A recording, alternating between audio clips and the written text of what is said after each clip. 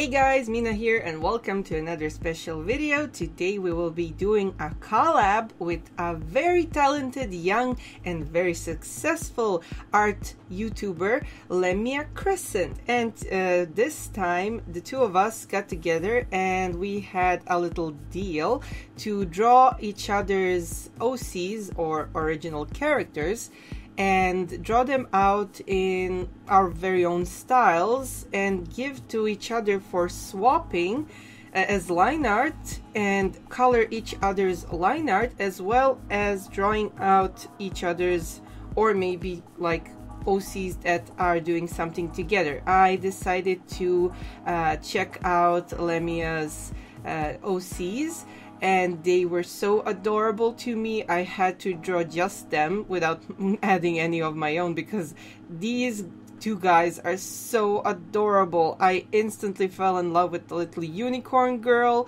and her little sidekick, which was like a little two-horned mini chibi yeti kind of a creature. And as you can see, my autofocus kept messing up because of my previous videos, but don't worry, that will get fixed soon enough, just any minute now. And this time I decided to use some of Graphmaster's line art tools, like different thicknesses of Graphmaster's ink pens that I found laying around in my workshop. And these tools are actually very good. They are waterproof, and that's one of the main points I select about any tools regarding inking, because you never know if you're in the mood for like doing color later on with watercolors or doing a color with Copic markers or any other alcohol-based markers. And what I found that was awesome about these is the various line thicknesses you can get with only one tool, depending on how hard you press on. And that's something that every inking tool should possess, the various thickness sizes, because you can really do a lot with only one inking tool and various thicknesses of the lines, which are extremely important if you want to have some sort of a depth to your artwork without actually using color or heavy shading. Of course, you can do a lot of shading, but for manga, the trick is simplicity, and sometimes a lot of shaded areas are replaced by various thickness of lines. So that's one tip for today. Also, I will probably be doing a lot of new stuff on my channel in the future when I finally grab some new lighting equipment. And also, there is a very important lesson being hidden right in this video as you watch this particular part. I don't know if you guys noticed, but I actually made a huge mistake. I actually created like a line art and I forgot to draw in the lower body for the little mascot. So, but this is actually a perfect opportunity to show you guys how I fixed this, and that nothing is unfixable and that no mistake is like something you can never change or improve. Even like biggest professionals can make mistakes, but the main reason why they are professionals is because they can fix them. So yeah, I personally fell in love with Graphmaster's tools, and believe me, this is not a sponsored video. I just found out that their white marker that actually has a lot of white paint inside is phenomenal for white areas and covering up mistakes. They are still there, they are still visible. You can barely see them if you can just look a little bit closer.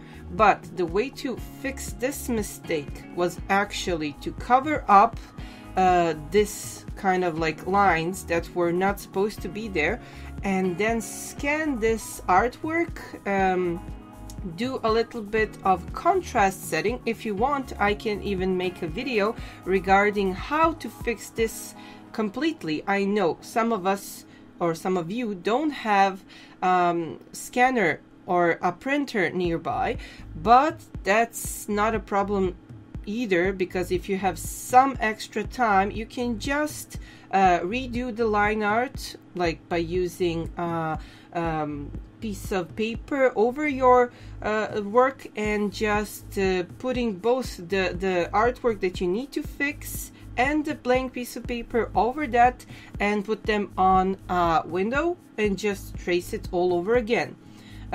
Also, there is a way you can actually build your own light table, so even if it's like dark outside, you can do this and just repeat the line art. It is a bit tedious, it can be a little bit bothersome, but patience is the key to many types of mistakes and fixing them.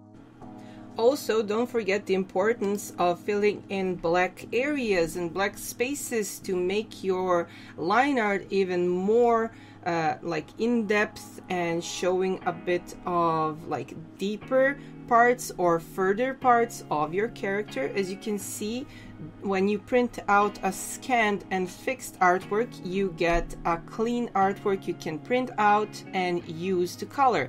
Also, check out Lemia's video where she made it into full color. I will leave all the links below. Also, now let's get on to the second part of the video, where I got this amazing opportunity to actually color in a line art that she drew out for me.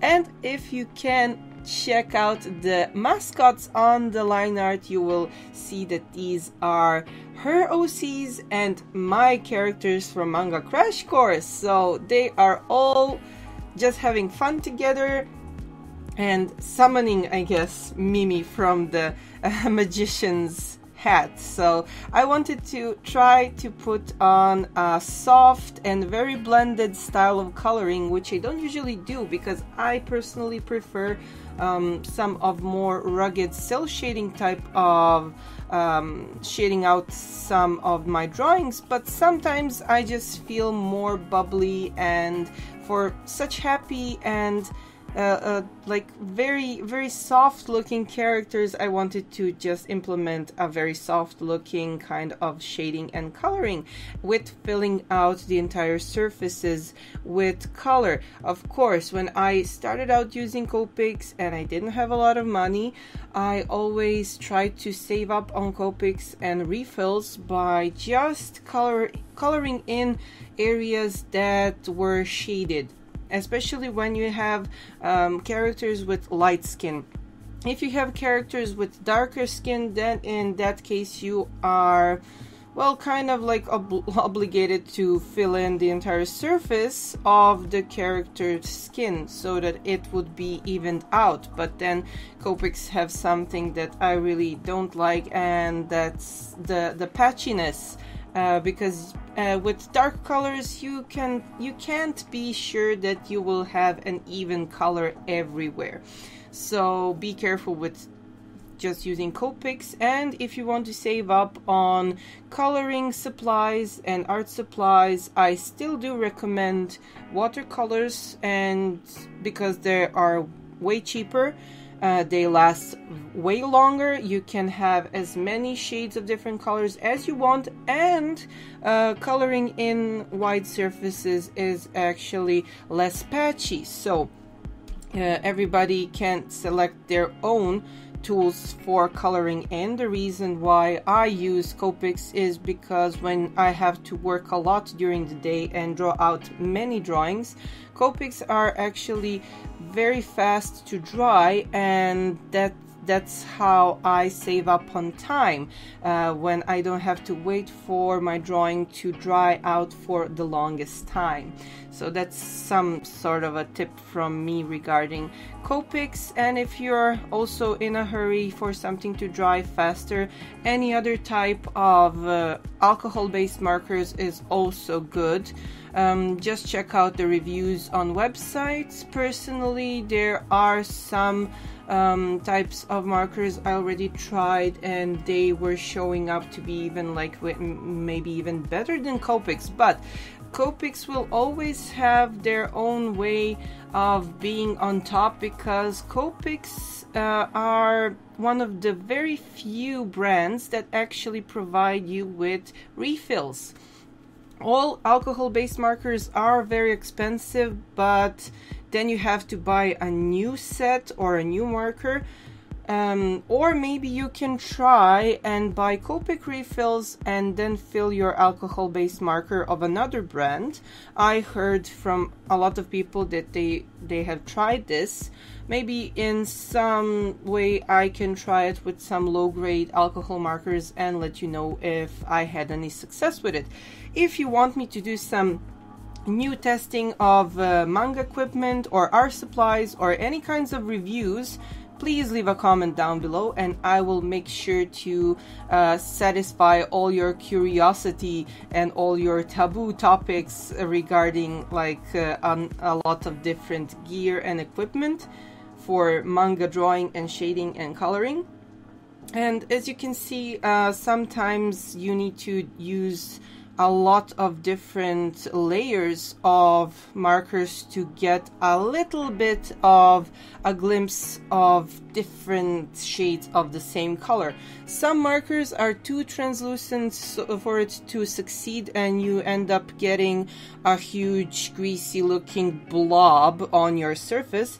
Some markers leave out a patchy surface, and some markers can be very good depending on what you're doing and how much pressure or how many layers of one marker you put on a surface.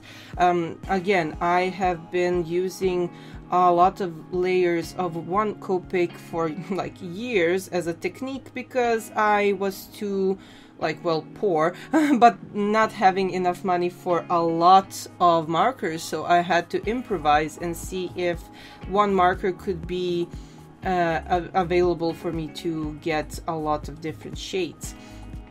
And of course, warm gray must be one of my all-time favorite Copics, because warm gray is applicable to any other color.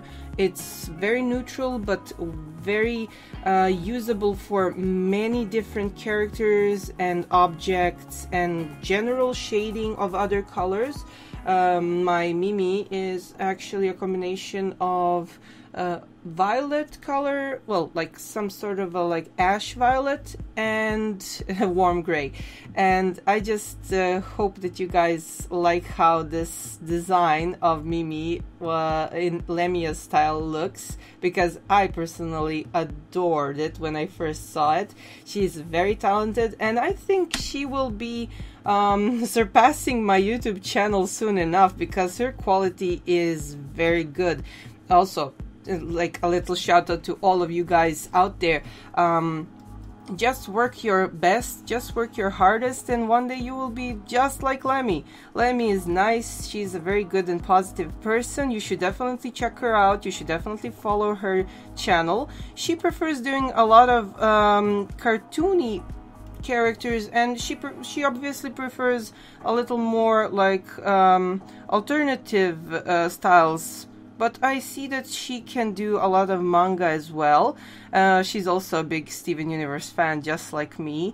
And sometimes we really like just like talk about this stuff and just fangirl about stuff. So she's a very nice person, and I wish I could do a lot of collabs with people like her. And personally, art YouTubers should stick together and just do collabs and be friends. And this is some sort of a experience I really think has enriched me. And from next week, I think that I finally have enough motivation and time to set up my channel to a completely new level. So guys, if you can think of anything you want to suggest for just getting my channel on a new level, please don't be afraid to ask. I even heard some people asking me to do pumpkin carvings. Sadly, for Halloween I am going to have a vacation, And yeah, I'm such a geek that I'm taking a vacation during Halloween, so that I want to just go and have some nice Halloween free time with my friends. So no working on Halloween for me. But yeah, for next year, I'm definitely going to get some fun Halloween projects done and do a lot more, because it's a very special holiday for all of us geek people. And what I wanted to tell you guys is that I just enjoy working with a lot of creative young people, and I will be probably starting live streaming soon. So that's also one of major news coming up.